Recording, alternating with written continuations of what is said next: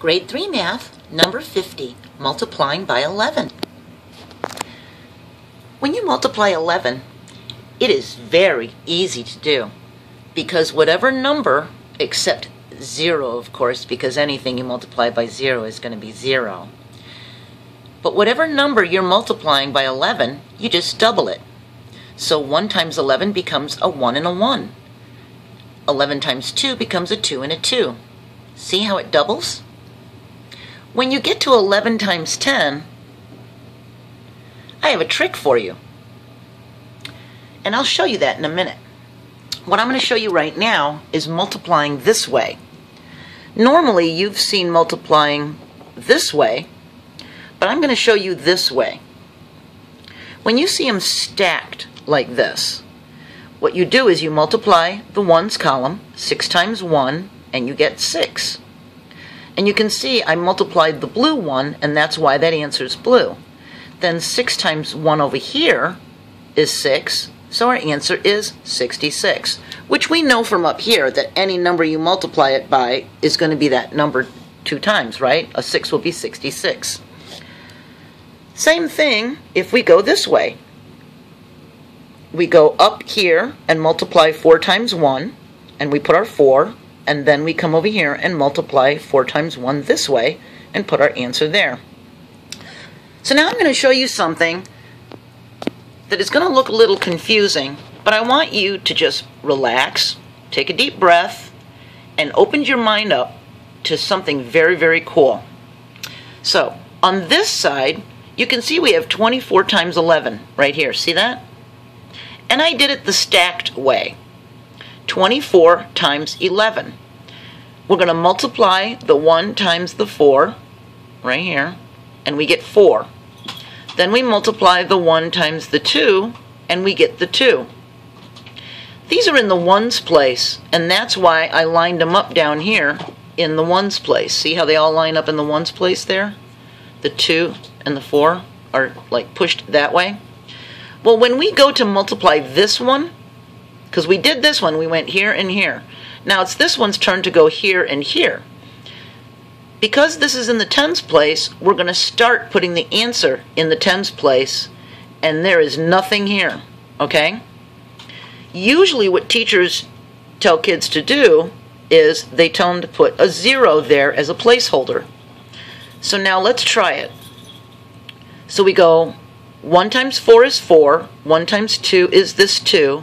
Now we're going to do it this way. 1 times 4 is 4, and 1 times 2 is 2. Now they're all stacked, and we add them. 4 plus 0 is 4, 2 plus 4 is 6, and 2 drops down, and our answer is 264.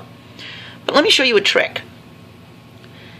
You have your 2 and your 4, and you open them up so there's an empty space in the middle. And you add the 2 and the 4. 2 plus 4 is 6, and you put that 6 in the center space. Look, 264, 264. So here I did it again with 71 times 11.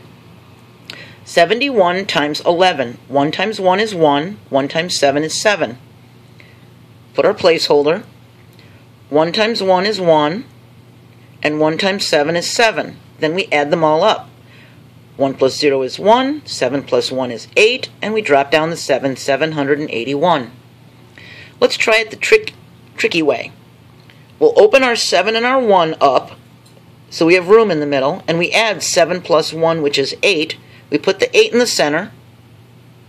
Look, 781. We're going to do it a couple more times, and I think you should have it. 86 times 11.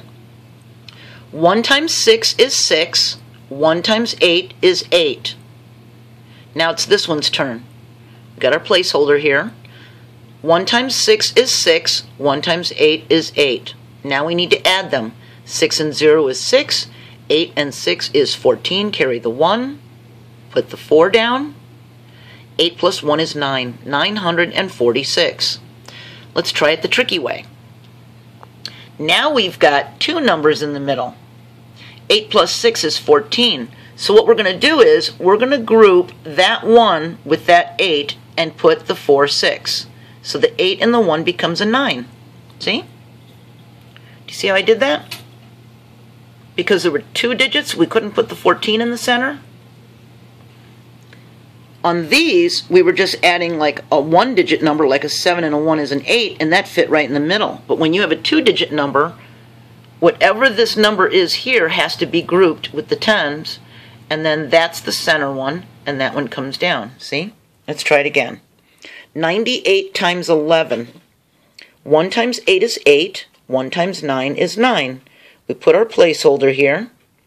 1 times 8 is 8. 1 times 9 is 9. Now we need to add them. 8 plus 0 is 8. 9 plus 8 is 17. We carry the 1 and put the 7 down. 9 and 1 is 10. Now what are we going to do? Well, look. 9 plus 8 is 17. We've opened up our 9 and our 8. See? We got our little 17 here. We're going to group the 9 and the 1 together, and then the 7 and the 8 are going to come down. The 9 and the 1 becomes a 10. 1,078. So it works even if this becomes a 10. These times tables are very easy to memorize because you just double the number. Remember how we did the stacked way and how it took its turn? Remember how we put the placeholder there? But also remember my trick. Show this video to your friends. Maybe you could do this in your head and do mental math and surprise people. Say, give me any number times 11 and I'll do it. You're doing a good job. Keep trying to memorize your times tables, and I'll see you next time.